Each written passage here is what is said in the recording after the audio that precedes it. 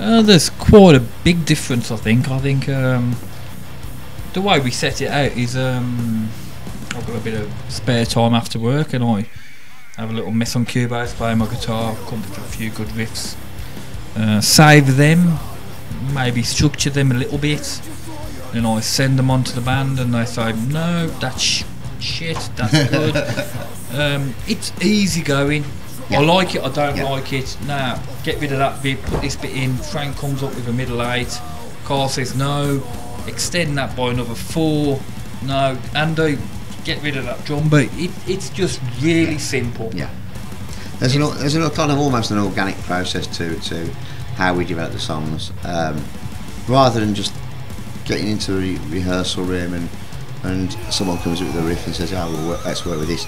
The songs are almost prepared before we go into the rehearsal room, so we've got a good idea of what we want to do. We have a direction. Yeah, absolutely, and that's where technology comes in, isn't it? It's the way things have changed over the past 20-30 years. So we have a general idea of the songs that we want to do. We have a basis, a basic structure, and then we just swap and change. We've all got an input into it as well. Yeah. But we've got a lot of different styles come into the whole thing. We've got lots of punk, some death metal.